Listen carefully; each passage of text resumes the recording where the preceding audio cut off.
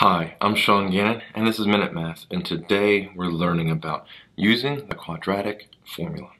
Minute Math, when you need help you use Minute Math.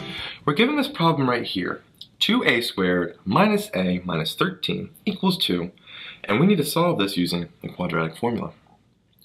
One thing I first noticed here is I need to have my equation equal to 0.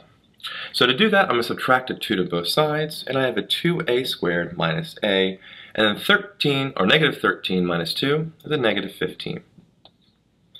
And now it's equal to 0. So now I can use my quadratic formula. Use our equation here, or formula, negative, and then our b value, coefficient in front of a is a negative 1, so don't forget the double negative here, common mistake, plus or minus the square root of b squared, b being a negative 1, minus 4 times a, which is 2, times c, negative 15. All over 2 times a, and a value is 2 here. So now we have it all set up. This is the hardest part, setting it up. Now we want to simplify, or solve actually, but simplify the right-hand side. Negative 1 times a negative 1, or negative times a negative 1 is a positive 1, plus or minus, square root. Negative 1 squared, positive 1. And then we have that 4 times 2 times negative 15 is a negative 120, but don't forget the double negative, so it's a positive 120.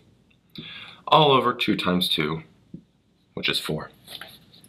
From there, we have x equals 1 plus or minus, and then, well, 1 plus 120 is 121 over 4.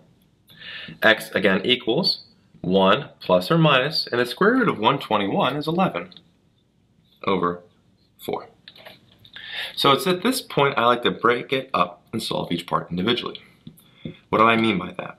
We have a plus and minus. So we have 1 plus 11 over 4, and x equals 1, the minus 11 over 4. So now let's solve. X equals, well, 1 plus 11 is a 12 over 4, and 1 minus 11 here is a negative 10 over 4. Keep going. 12 divided by 4 is a 3, but negative 10 divided by 4 is negative 5 halves. And so our final answer here is x equals 3 and negative 5 halves. I hope this video was helpful for you, and if it was, please subscribe to this YouTube channel and like this video.